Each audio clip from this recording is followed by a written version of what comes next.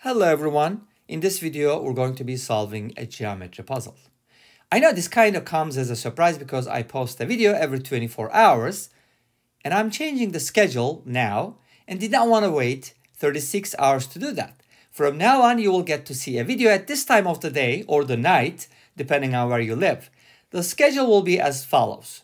The video will premiere at the following times every day, 5:15 p.m. in UTC, which is Coordinated Universal Time. So you can kind of look it up and then adjust it to your time zone, or you can just record the time when this video premieres. It means it's 9:15 a.m. Pacific Time in the US, 12:15 p.m. Eastern Standard Time, 10:45 p.m. in India, 5:15 p.m. in London, which is the same as UTC, 6:15 p.m. in Germany, 8:15 p.m. in Turkey, and so on and so forth. All right, without further ado, let's get started.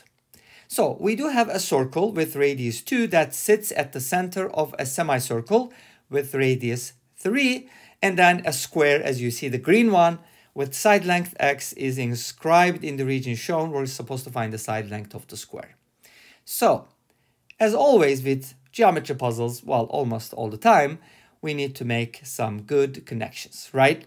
Okay, so I'm going to start by connecting the point where the circle and the square intersect. It's one of the vertices basically. I'm going to take that point and connect it to the center of the circle. So let's go ahead and do that first. Okay. And then I'd like to make a segment, basically like a vertical segment that goes through the center of the square. So it's going to look like this. Okay. And I want it to go all the way down. Nice. So this is basically the center of the semicircle because our circle is sitting at that point. Okay. And then I will make one more connection and then we'll proceed to the solution. All right, cool. Now I'm going to start here this time and then go to the opposite corner, this one, and then we'll stop there. Okay. Why did we do all of this? Because first of all, making connections is important and we're going to build our equations on these connections. Of course, we're going to be using the Pythagorean theorem to solve the problem, but we need to be able to identify our right triangles here. So we do have two right triangles. If you don't see them clearly, let me go ahead and outline it a little bit more. So here we go. This is one right triangle and this is another right triangle. Okay, what about the lengths? Let's go ahead and label some lengths and see what that looks like. So we're given that the radius of the circle is 2, so this length is going to be 2, right? Now, the side length for the square is x, so this is x. Since this is also x, obviously, and this basically is segment, the vertical one, from symmetry, goes through the center of the square. Therefore, it's going to cut it equally, so this is going to be half of x. Now, we don't know the not the hypotenuse, we don't know the height here. We know the hypotenuse and the base of this triangle, but let's call this h. And then, since the height of the square is x, which is side length, then this piece will be x minus h, right? The leftover piece. Nice. And this is also going to be half of x. Nice. Now, we do have two right triangles. Hopefully, you see them, but if you don't, I'm going to go ahead and shade it for you. Here we go. This is one of them.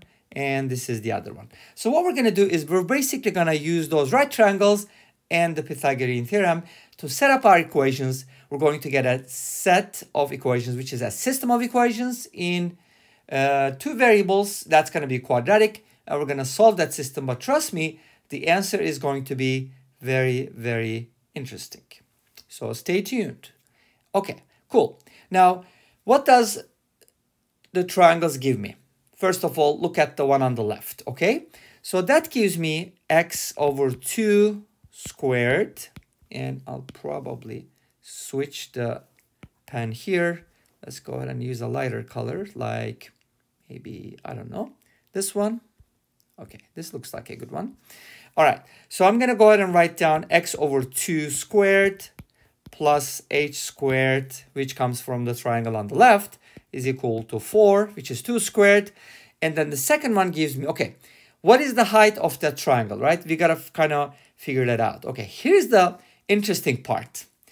Now, if I add x plus h and h here, right, starting here and ending here, it's going to give me x, but that's not the whole thing. I do need the whole thing. How do you find that? Okay, here's the trick. This part is the radius of the circle, which is 2. So to that, you need to add x minus h. You see the trick? Okay, that's kind of tricky, but I hope this will make sense. So it'll be x minus h plus 2 then, right? For the height of the triangle on the right-hand side.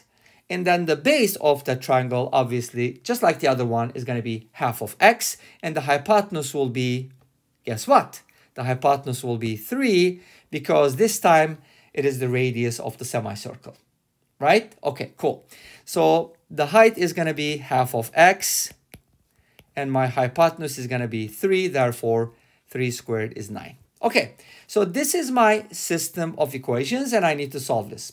There are 2 variables. Now, if you go ahead and expand everything like crazy, it's going to be real crazy. So instead of expanding it, we got to be smart. Notice first that both equations have half of x squared, which means if I subtract the equations, I'll get rid of half of x squared, which is cool, right? So basically what I'm trying to do here is subtract these equations in that order. So when I do, these 2 terms will cancel out, and I'm going to be left with this expression minus h squared on the left-hand side. But instead of writing it, anyway, let me just not skip any steps. So let me go ahead and write this down. This squared minus h squared is going to be 9 minus 4, which is 5. So that's my equation. And you might be saying, like, we still have 2 variables. That's okay. But trust me, this is much simpler than what we started with. So let's go ahead and proceed a little bit. But before I do that, I don't want to mix x and h that much. So I want to be able to write this as x plus 2 minus h squared. And I want to square the x plus 2 as a quantity, because it's going to look much simpler that way. Okay, cool. So I'm going to treat it as an entity. So a minus b squared basically is what I'm trying to do here. A minus b squared. A minus b quantity squared. A squared minus 2ab, right? 2ab plus b squared, which is h squared minus h squared. Isn't that awesome? They're going to cancel out. Cool. Okay. So they're gone, and I'm left with this equation. Now, if you look at this equation very carefully, we do have x plus 2 in both of the terms, but we also have an h. And I'm thinking, like, it will make sense to solve for h at this point, right? So I want to isolate the term that has h in it. So why don't we just switch those around? So in other words, what I'm trying to say is, why don't we isolate this guy over here on the right-hand side, and then bring the 5 over to the left-hand side, and then switch sides. I hope that makes sense, and I hope it's not too complicated. Here we go. This is what I was trying to do. So basically, I swapped these terms, right? But I'm writing the h term on the left-hand side because it's easier to read from left to right. Okay, for some people at least, right? Okay, so what are we going to do next? Well, as I said earlier, it would make sense if I solve for h, so let's go ahead and do that. I'm going to divide both sides by 2 times x plus 2, which is 2x plus 4. So this is what I get. H is equal to this expression divided by 2x plus 4. And the 2x plus 4 basically comes from multiplying the 2 by the quantity x plus 2. Okay, cool. Now, this is really nice because we were able to get h by, I was going to say by itself. Yes, we did, but not that, but also in terms of x. So it's cool. Now, let's simplify this a little bit more. This is going to be x squared plus 4x plus 4. So if you simplify the constants, you're going to get x squared plus 4x minus 1 divided by 2x plus 4. Great. So I was able to get h in terms of x. Now, what I'm going to do is go ahead and plug it into one of the equations so that we can solve for x. And remember, our goal is not to find h. We don't care about h. Nobody cares about h. Okay, we care about x. We want to find x. Okay, so how do we do that? Well, if you remember, my second equation was h squared plus half of x squared is equal to 4. And in this equation, I can just go ahead and substitute this for h. And that's going to give me a real nice, no, not really. It's not going to be a nice equation because you'll see in a little bit, it's going to be kind of ugly, right? Well, it's going to be a quartic equation. But we're going to solve it, don't worry. Okay, cool. Now, what do we do from here? Well, we're going to square the x squared plus 4x minus 1, and then divide it by 2x plus 4 quantity squared, and then add this, make a common denominator, blah, blah, blah, all that stuff, right? Okay, so would you allow me to spare you all this trouble and give you the resultant quartic?